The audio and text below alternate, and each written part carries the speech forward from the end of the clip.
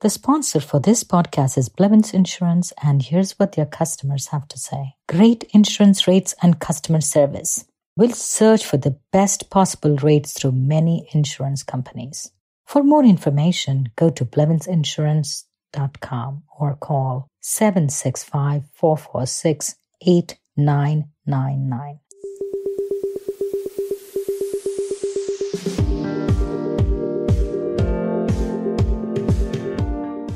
Mindful Businesses with Vidya Iyer from the recording studios of Q1067, Lafayette, Indiana. In our podcast, we bring to you brands which are mindful in their practices and processes. Mindful manufacturing, simply put, is sustainable, social, economic, and environmental practices adopted by a business. Today, we have the pleasure to have with us Dave Mash, the co-founder of Palm Energy. Palm Energy has a proprietary blend of two plants, which makes biodegradable, environmentally friendly straws. Good morning, Dave. We are happy to have you with us on the podcast. So there's a lot of this talk about plastic straws. Different states are banning them and our seas are getting polluted with them. Tell me something more. Is this all just hype or is it all true? Give me some numbers. Okay. Well, thank you, Vidya, for having me here. It's quite a nice, to be talking to you this morning. Yeah, what we're having that has been happening as trends in the past few years has been an environmental consciousness that, perhaps we need to consume and enjoy our lives, but also think of the less capable creatures that we live with, that we share the earth with, And so the more we pollute the environment, we actually affect those other life forms that cannot mitigate the situation. So as human beings, we would have the control to say, okay, where we are polluting, how can we have sustainable, non-pollutant materials that still enable us to enjoy our lives, but at the same time, we preserve the environment. And I think, the food packaging space is one of those areas where it is interesting that we've become very addictive to plastic. Mm-hmm. Plastic is a great invention that was invented by a Belgian scientist, who became an American. But we've become so addicted that everything in our lives, from the cars that we drive, is plastics, from our utensils, from our beverage drinking, and indeed from the straws that we're talking about today, It's all plastic. So where does all that plastic go when we use it? You drink your bottle of water once, it's packaged in a plastic. You use it once. Where does that plastic go? You use your straw once, where does that plastic go? And those are the questions that, I believe they are challenges and they create also economic opportunities. And this is where companies like ourselves, we find ourselves coming in to say, okay, so these are economic opportunities where we can mitigate a problem and provide a solution. Awesome. So give me some numbers. How many straws are consumed in the United States alone and how many of them end up in the ocean? This is interesting. Crazy numbers have been, reported all over, and it is easy. You can Google any one of the big media establishments, and you will hear figures of around 500 million plastic straws are consumed every day in the United States. Our own research, however, gave us, a more conservative figure, which is around 400 million. And still, that's a lot. That's still a lot, Yes. Because 400 million, you're looking at about 40 school buses loaded with straws every day, and so it's not much difference, 500 million straws and 400, it's more or less the same. And so, single-use plastic straws, you'd hear people advocating that, oh no, but they can be recycled. But it has been proven, at least for now, with the technology available, it is way more expensive to recycle a single-use plastic straw. So manufacturers will simply use fresh raw material, ethylene and, raw materials from petroleum to make a brand new straw than to try and recycle a very thin material that has been tainted with coloration, etc. It becomes more expensive to recycle. Yeah. So ultimately, those straws, they find their way into our garbage refill landfills where they do not decompose. Some of them, they find their way into our waterways. And unfortunately, marine life cannot differentiate between a colored plastic straw and a worm that would be dinner for it. So at times you can have your marine life consuming that, thinking, oh, that's lovely dinner, whereas actually it's a plastic that is indigestible, you know. Yeah. So how many states are banned up to now? Do you have that information? Yeah, there is some numbers that we've gathered. As it now, you have roughly about 22 states in the United States have cities, major cities and towns that have banned plastic straws. And to give you an example, West Lafayette, right here in Indiana, just in the last month or so, they banned straws. Perfect. And you have universities like Purdue, which is our largest university in the state, deciding that in its campuses, it's moving away from plastic straws. But that trend is happening all over. So you have in a conservative Indiana, you have that is happening, but also you have also in other major coastal cities and states, California, New York, you name it, the ban on plastic, in those cities is happening. So it's not yet at state level, but cities and towns are banning in those states. How did you stumble upon this idea? You didn't wake up one day and say, I'm going to disrupt the straw market with my palm straws.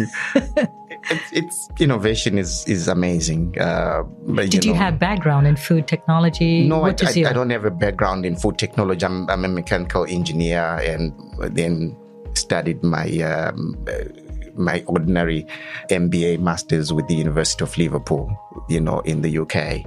So as the noise about plastic straws gathered steam, it became one of those things that unconsciously, one is aware of the problem, around you, and at times you begin to, you stumble upon what would be potential solutions, and you begin to experiment with, as an entrepreneur, you begin to experiment with different combinations, and you stumble upon something that you say, oh, okay, this looks like it works.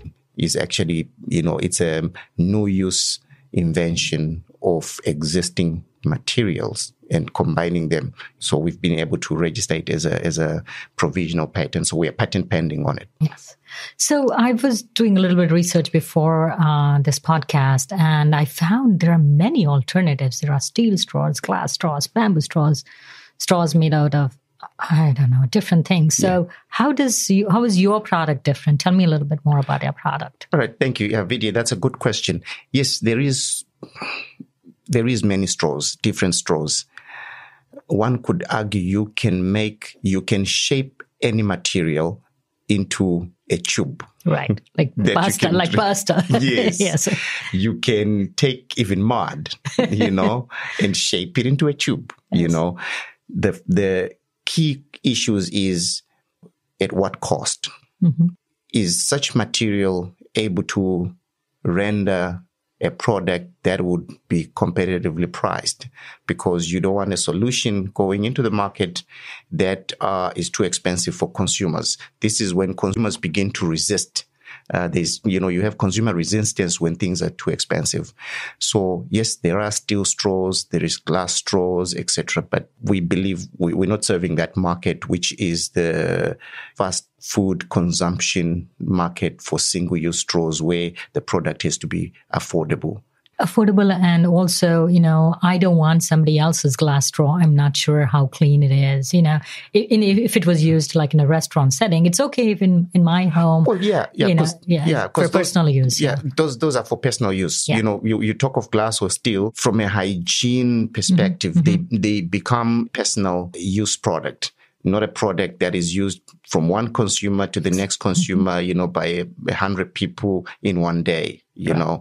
So perhaps those would serve a different market. So if you want to have straws in your house, that you throw in your dishwasher, then of course, maybe you can have glass straws and, steel straws. But, in a restaurant, it's a whole different market. Right.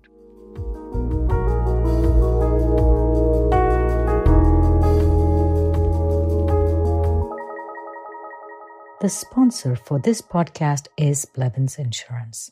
Blevins Insurance specializes in putting together packages for your home, auto, life, and business insurance needs. They are backed by multiple reputable insurance carriers. Blevins Insurance is great at identifying potential gaps within your current insurance policies. They are licensed to serve insurance in multiple states, including Wisconsin, Illinois, Indiana, Ohio, Kentucky, and Tennessee. For more information, go to blevinsinsurance.com, BLEVINS insurance.com.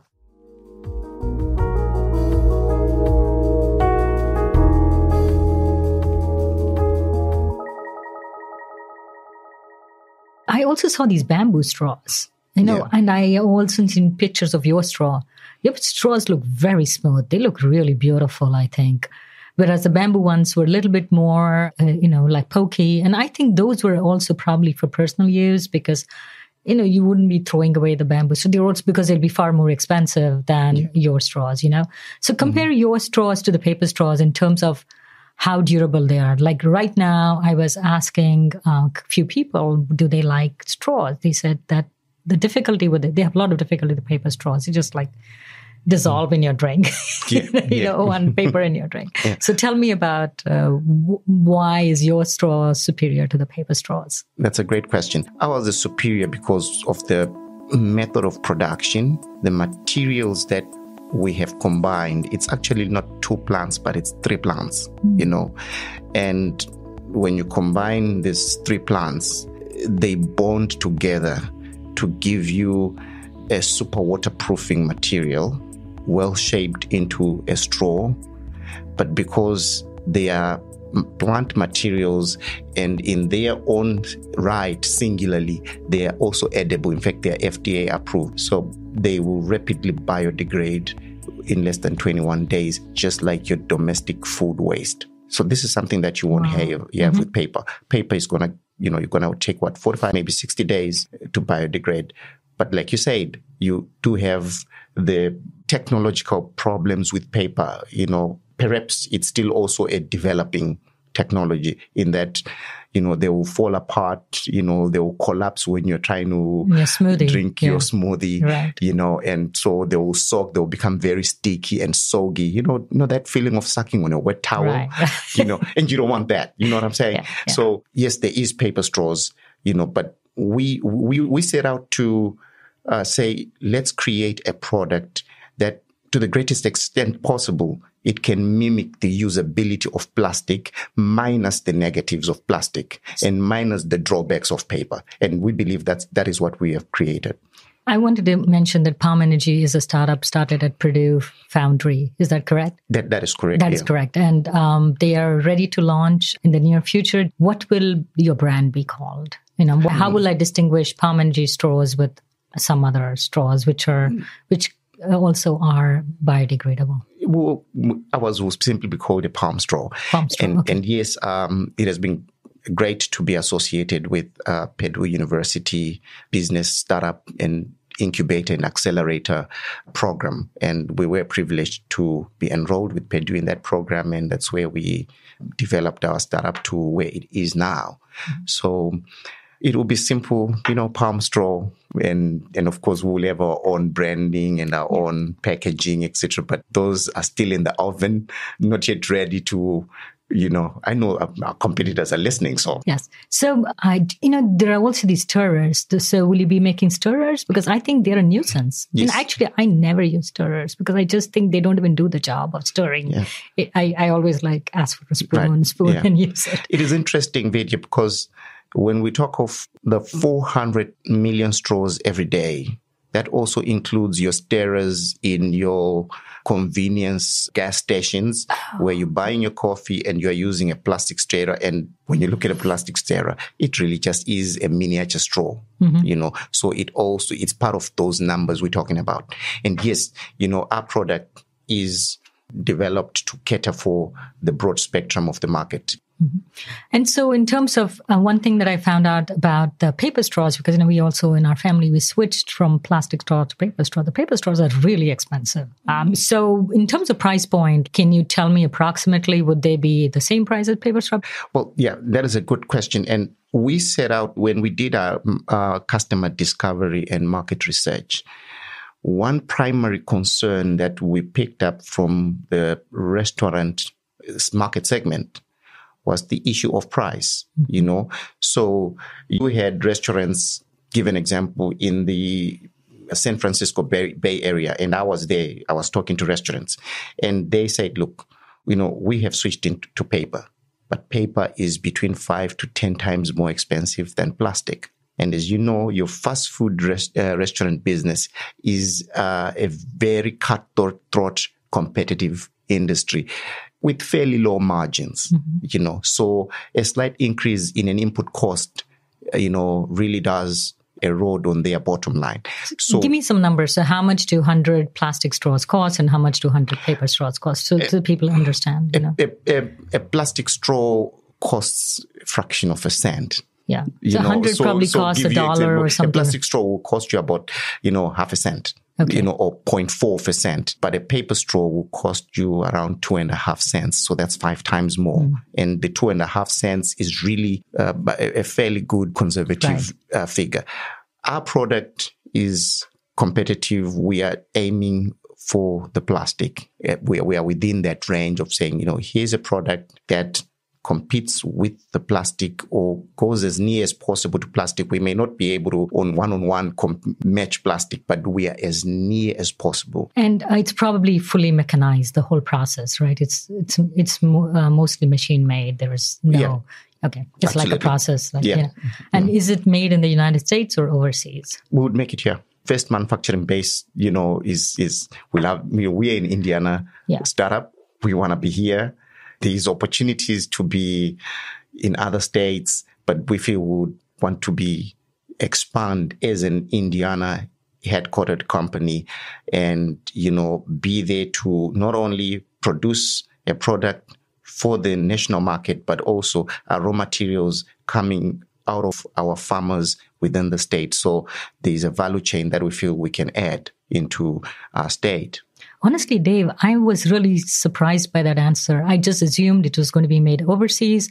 And my next follow-up question was yes, but, what about the shipping and the destruction to the environment by bringing all these boatloads or shiploads of straws. But, I'm happy that you're able to have the production done in Indiana. Yeah. And so the price point is comparable. Did you tell me about when you would be in the launching? In the next number of months, we're working hard to achieve certain milestones that are related to the capital investment. And once those milestones are attained, then we're going into launch. So, what do you tell the cynics who say, on an individual basis, you really cannot bring about impactful change in the environment? We need lobbyists, the government, and them to be on board. It doesn't matter if all the restaurants stop using plastic straws. So what is your response to them? It is interesting. You have local authorities in towns and cities, city councils, passing bylaws, legislation banning straws. So obviously that has got an immediate impact insofar as achieving the goals of reducing pollution. It is by legislation. But one would also look at it and say, does it have to be driven by legislation? In our own consumption habits, ultimately we are rational human beings that as we find alternatives to substitute what we all know is a pollutant, by all means, let's, put in our efforts, our technology into that regardless of legislation. So what does that mean? What that means is we're not focusing on selling our product in the areas where plastic has been banned. We are also going into the states where it's not been banned, in the cities where it has not been banned, because we believe on its own, it is a compelling product for a problem that everyone accepts, is we are addicted to plastic. No one can dispute that. And the straws are so beautifully made. I really like them. And I was wondering, what would be the next thing, for you? Do you think you could develop this into, I'm not sure, a substitute for plastic for, I don't know, maybe the garbage ties or, something else. I don't know how sturdy is it. Is it fairly resilient or something? Or for the purpose of a drinking straw, we are happy with it. In terms of expanding into other products, that would be within the R&D, future R&D opportunities. How do you play around with the formulas and the mixing and how do you improve, etc. But now, the moment you talk about R&D, you're now talking of huge sums of investment money, and you'd want to do that out of your retained income, right? Out of your retained profits, and then you are investing your profits into enhancing products, into increasing the variation of product offerings, So, but that would be in the future for us. All right, Dave, thank you so much for sharing all this information. We await your launch and hope we can bring you back as this successful company from Indiana, started at Purdue Foundry. So, listeners, we have with us Dave Mash, the founder of Palm Energy, of Palm Straws, which makes straws out of 2 proprietary materials. Thank you again. Thank you to Jim Stone of Q1067 FM, playing the best of yesterday and today in Lafayette, Indiana, for letting us use his recording studios for this episode.